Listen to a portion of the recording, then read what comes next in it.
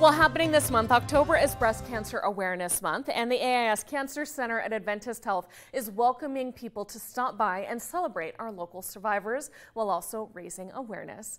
Joining us in studio, we have Lindsay Cervantes with the AIS Cancer Center and Adventist Health. Thank you for stopping by. Of course, thank you for having me. And I love that it's a month-long event, and we're always promoting, get your mammograms, do those self-exams, all the awareness, all the things, but you make it fun. Tell us about tomorrow's event. Tomorrow's event is VIPink. It's the breast event of the year.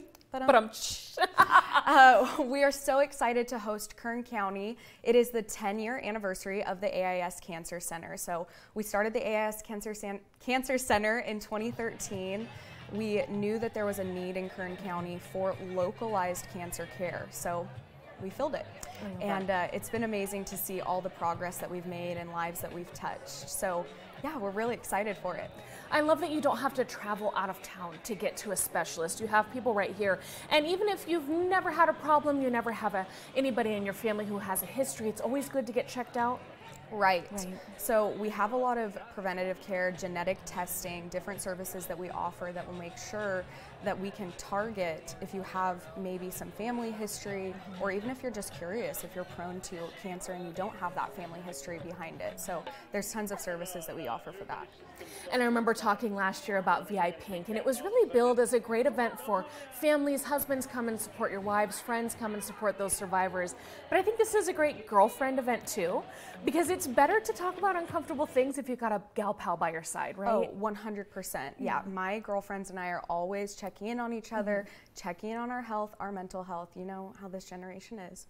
I love that we can talk about it. We are reducing that stigma. Of course. And also raising the awareness of breast cancer health makes that easier to talk about too. Absolutely. And VIPink this year is totally girls' night out. We want the guys to come too. Guys wear pink too.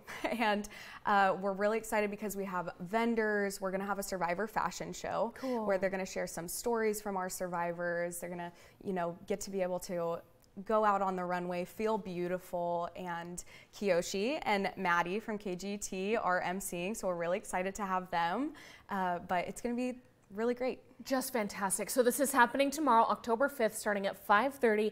Don't miss it. It's the 8th annual. It's a big fun night. Do we need to register or just show up? Just show up. Okay. Just come, bring your mom, bring your dad, bring your boyfriend, your husband, your girls. Everyone is welcome. It's a free event for the community, and it's really just to shed awareness on breast cancer, preventative care, and our amazing Kern County survivors. I just love those survivors. We're so proud of them and their hard-won battles. We will be right back with much more in Kevin's forecast because he's promising you a beautiful night tomorrow.